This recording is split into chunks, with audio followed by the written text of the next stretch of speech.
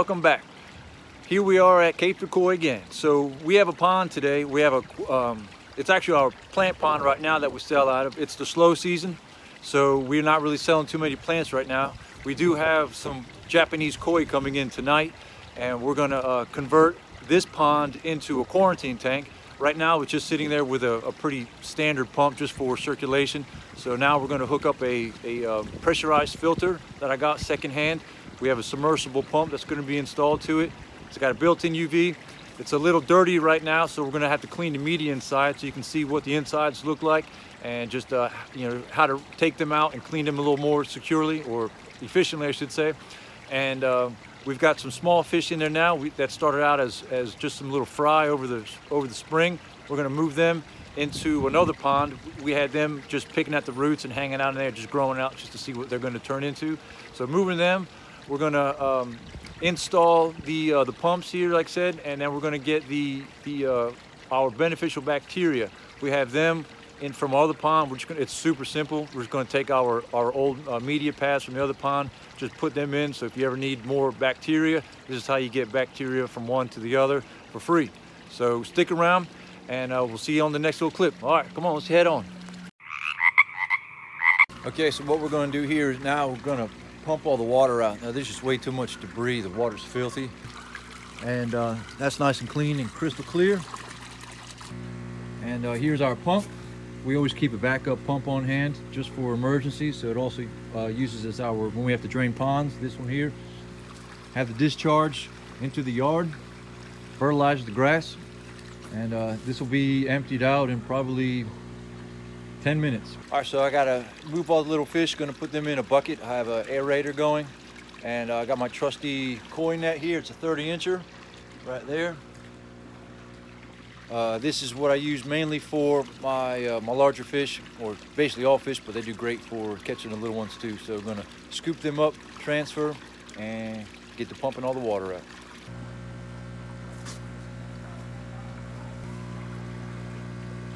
So I just pulled this one up. I just did a quick scoop, and I believe, so this is a doitsu. You can see it has just a few scales on it. All the white is just pure skin, and then you can see the silvery scales. But if you look at its head, it looks like it could be developing a circle right there, and could be turning into a tancho. So that'd be pretty neat to see that. This is the fish here. Pretty fish.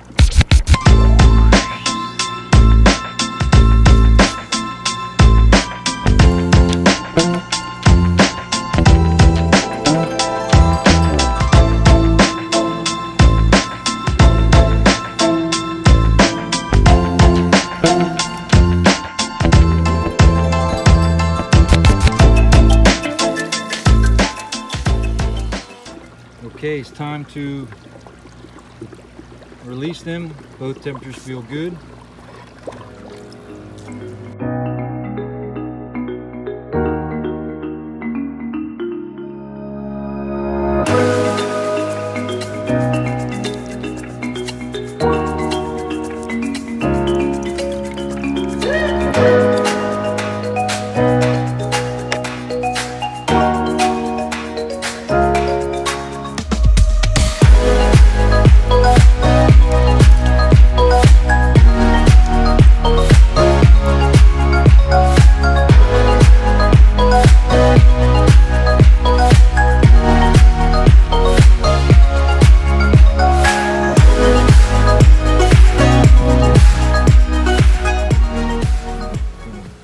Put a rock on here just to help secure it, or a cinder block, and then plug it in.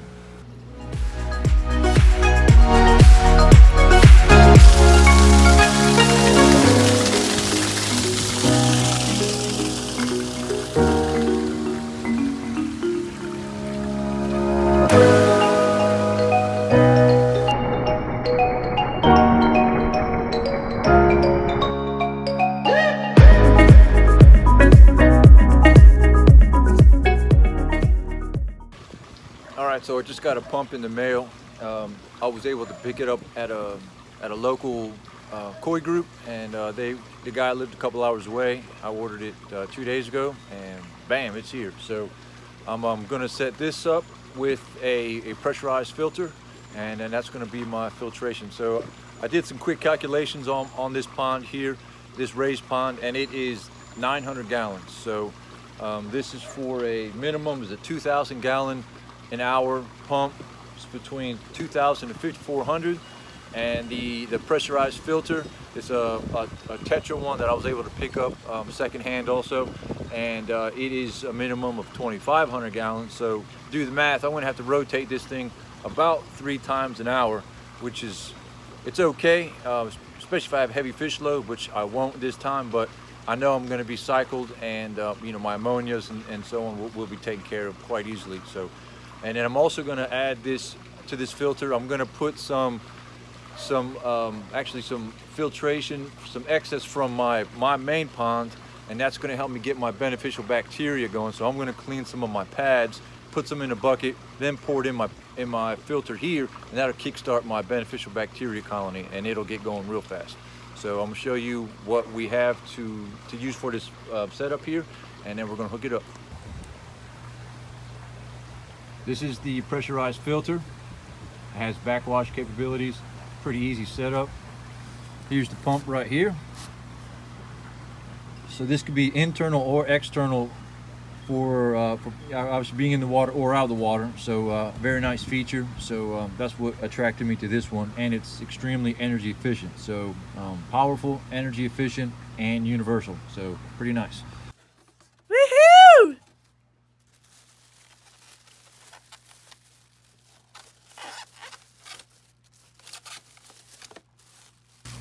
What's really nice is that it actually has a controller to go with it as well. So that's really nice to see my water flow. Super nice, nice feature. There it is, nice and pretty. All right, I'm gonna further unwrap. So I'm gonna put the filter right here, right between the 2 pots. Run my pipe right in here. Just run it down inside for in the pump right here and feed it and get my circulation. Now we gotta dig.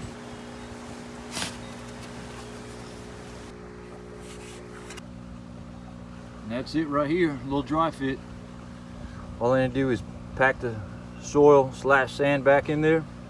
Have my pipes here, inlet, outlet, backflush. This cord here is for UV, and I have some dedicated outlets over there for all this to be plugged in. All right, time to clean this out. Pretty filthy. All right, so I've got this set up here. I'm gonna pour all this media in here. You can see it's just filled with dirt, tons of trash. So I'm gonna pour it in the net, rinse it off so all the dirt goes out, so I can collect a lot easier. If you ever have to do that, just a little helpful trick. Rather than trying to spray and dump, that'll take forever. So, go in there.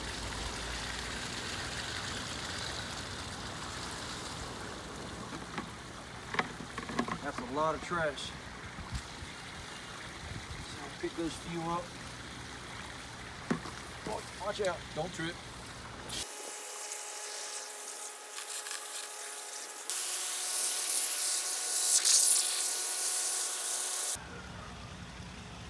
All right, got them clean.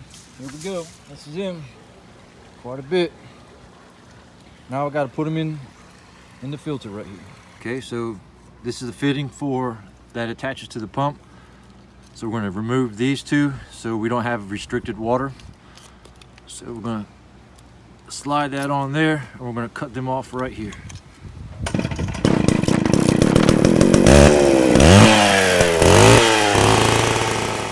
Going to push that on a little bit further, get a nice snug fit, and this will be good for inside the pond. This is the chamois, right? All right, let's put it in. Put it in the pond.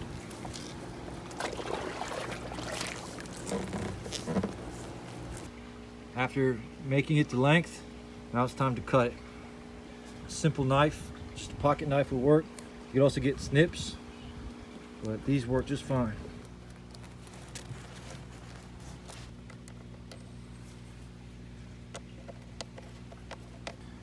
Now to tighten up the other side. I have some old pipe strap right here, so I'm going to strap this down to the wood just so it spills over and stays secure, so there's no way for it to fall off and then empty my pond.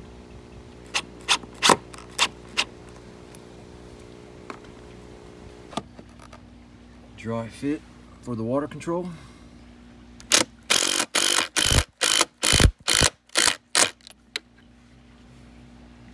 Here's a moment of truth. See how it works.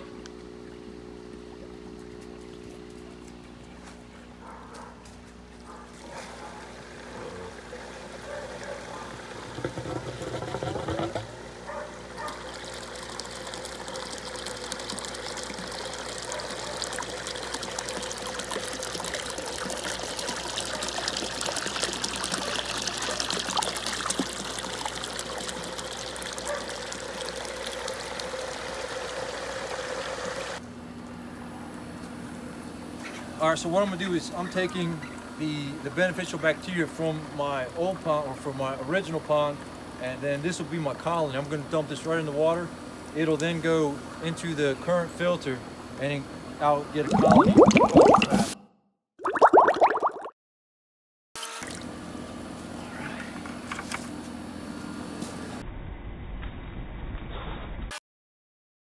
So I'm just gonna dump this right onto the filter. It'll go, I'm sorry, right over the pump. It'll go right into the filter.